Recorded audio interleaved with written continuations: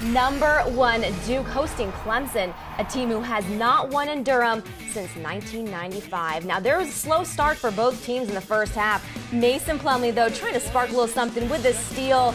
Yeah, he gets it up eventually to a guy who heats up when it matters. There he is, Ryan Kelly, buries the three. Blue Devils ahead by 4. Now, later on, more struggles for Clemson. DeMarcus Harrison, there he is driving in the lane with a miss. Now, Jordan Roper, though, he got a shot at it too.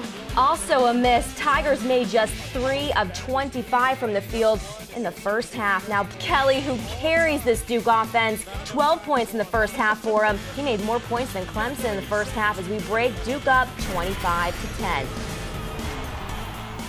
Now, Kelly does not return in the second half with an apparent foot injury, but there's Seth Curry for 3 to become Mr. 1000. He joins the 1,000 career points club with that bucket to put the Blue Devils up 32-14. Who else to step up for Kelly, though, than Quinn Cook, showing out on the boards, cleaning things up.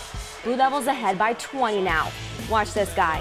When he's cooking, you better be careful. Sinks a beautiful 3.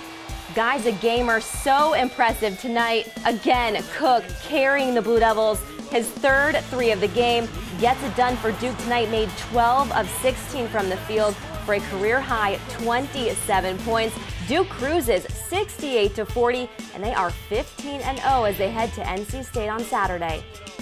If you call yourself a basketball fan, you've got to watch our brand new show. It's called ACC Live. And guess what? Tomorrow it features a one-on-one interview with Coach K. So tune in on the ACC Digital Network at noon.